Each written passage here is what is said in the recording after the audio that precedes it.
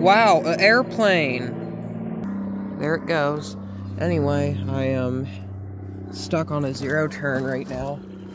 This place might look familiar from when I filmed the statewide siren test. The siren's over there.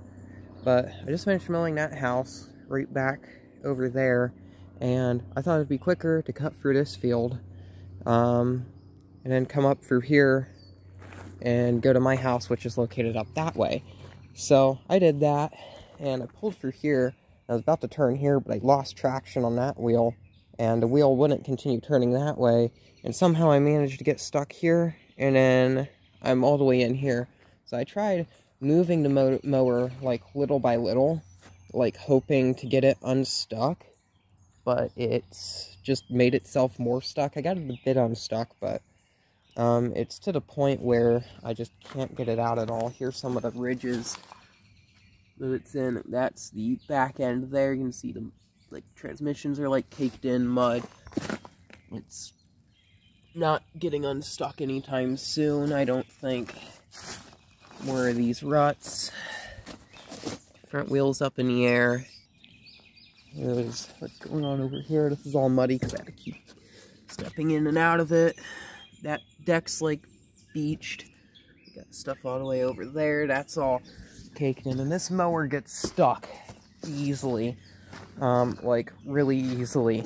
I don't think I've ever had issues with any sort of machine I've had in the past getting stuck this easily, but this thing likes to get stuck. And I don't like that. So it's going to be a lot of fun to get this out of here.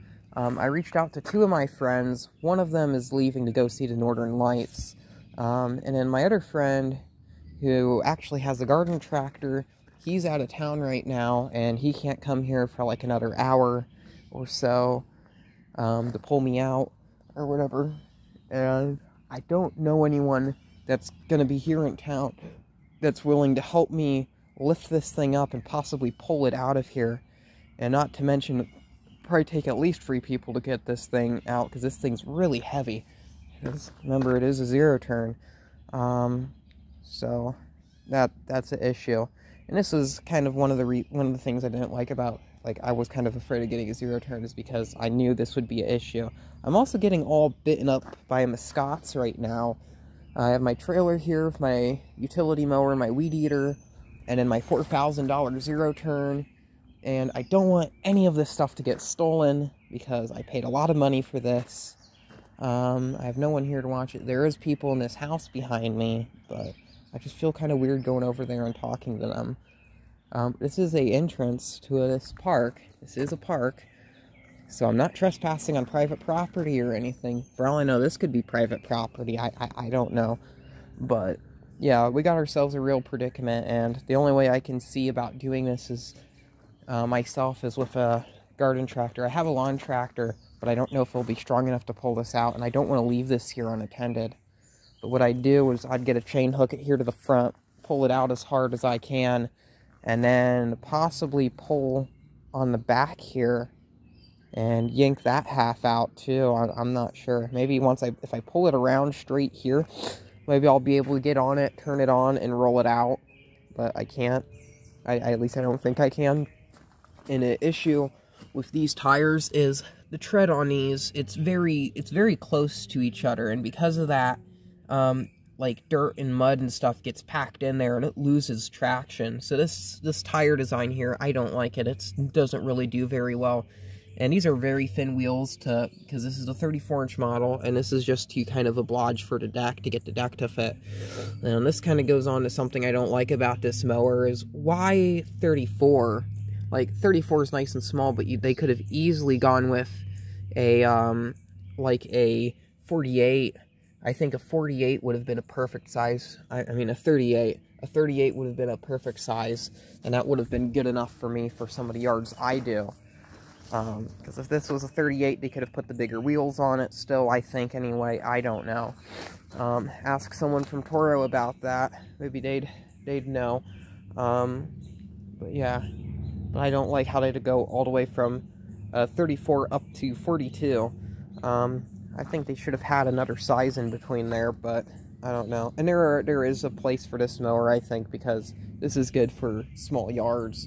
like small gates and stuff. And I don't know how much difference like another 4 inches would add to the deck. Now I'm just here rambling about this, but I'm going to try to lift this out a bit more because I kind of regained some of my energy. Pick it up, drag it over here, and maybe I'll be able to start it up and pull it out. I doubt it, but yeah. Now, if this was my Cub Cadet Zero Turn that I had before, that one is really light because it didn't have a deck on it. So, we'll see how this goes. See a faint silhouette of my head and the Thunderbolt siren, but I am walking over to my friend's house. I'm going to go steal his garden tractor. I talked to him and he said wait till he gets home, but I don't feel like waiting. It's starting to get cold out. I'm getting bitten up by mosquitoes. So, I'm going to do that. Now, got a hold of 2 of the neighbors over there. I went up to the one person's house, the one that's like right in the alley, and I rang the doorbell and no one came to the door. So I walked across the street because I know the guy that lives across the street. Talked to him and we got to talking. It's like, oh, they walked out, so I walked over there, and then we had we were just talking for a while about stuff. But I'm gonna attempt to wait over at my friend's house for him, or try to get the mower started. If not, get a battery charger. I don't have one right now. If it's in the shed or something, I'm not sure. See the moon. Ooh, it's the moon. See how that's going right now and stuff. I don't know what that place was. It's really quiet around here at night, which is pretty nice. I'm gonna duck down because that light's so bright, but that's what the light should look like. They should be orange, so they don't hurt your eyes while you're trying to drive or walk at night. So I guess we'll pick up when I get over to his house, or something.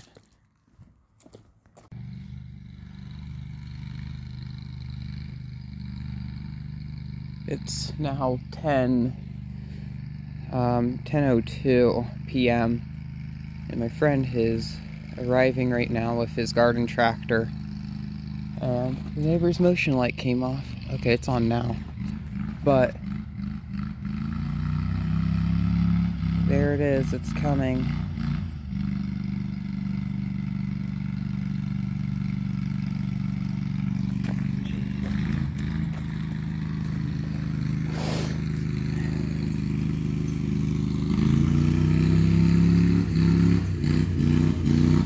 Scott.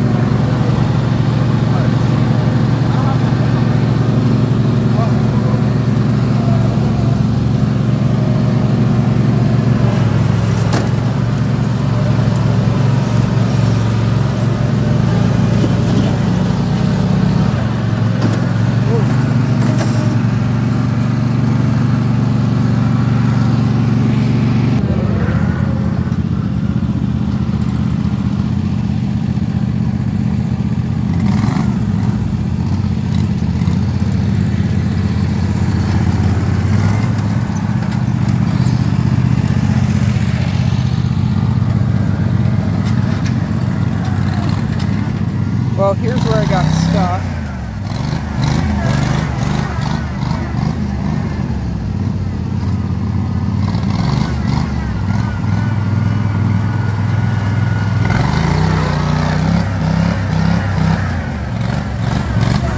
Getting that Lemmy.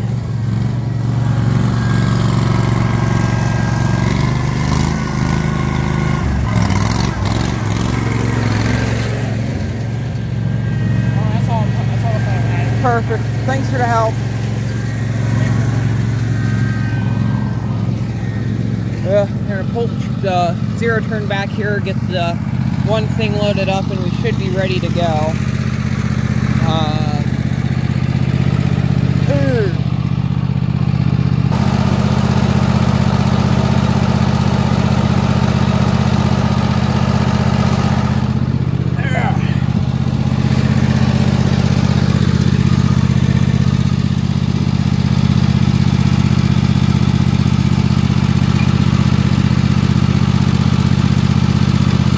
This is so hard with one hand.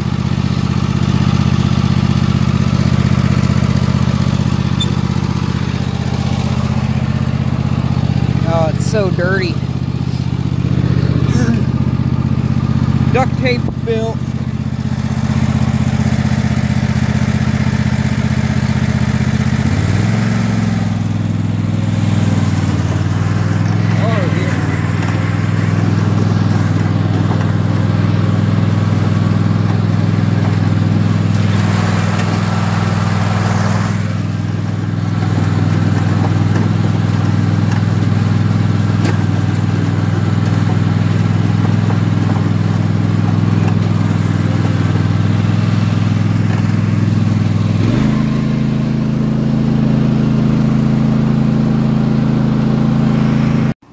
We're in the garage, and the garage is kind of cramped, so you can't really see it very well, but here's the mower after it being unstuck.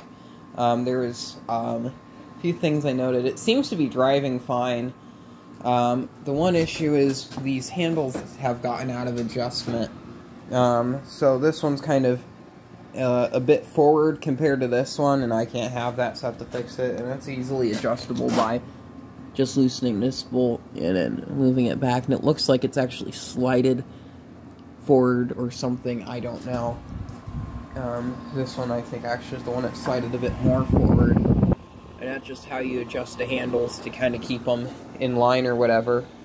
So I'm still dealing with all these allergies. In terms of the machine itself, it's caked with dirt and stuff and leaves. The Cub Cadet got it out no problem, so that's fine, but you can see a bunch of dirt and stuff from on the front and in the deck, and it's all grassy there, but that's from mowing, but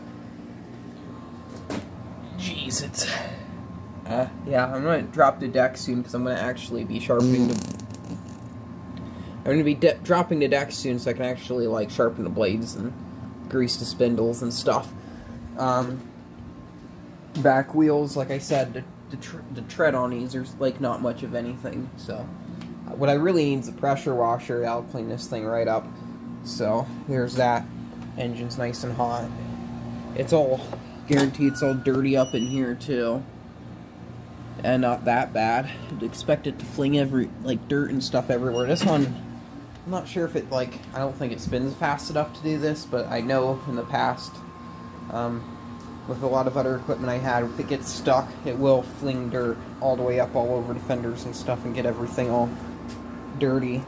So, yeah, I'll say it's a bit dirty here, and yeah, it's not as bad as anything else I've seen.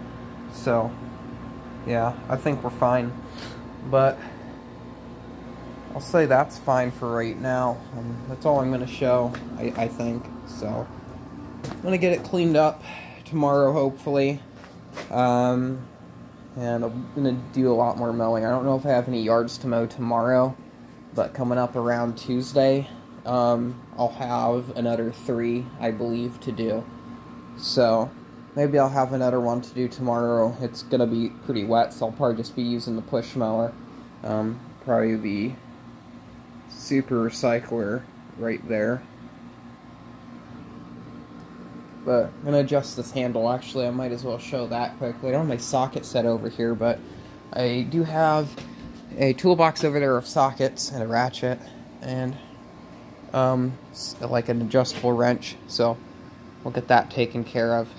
Used a 15mm socket, and that got it pretty good.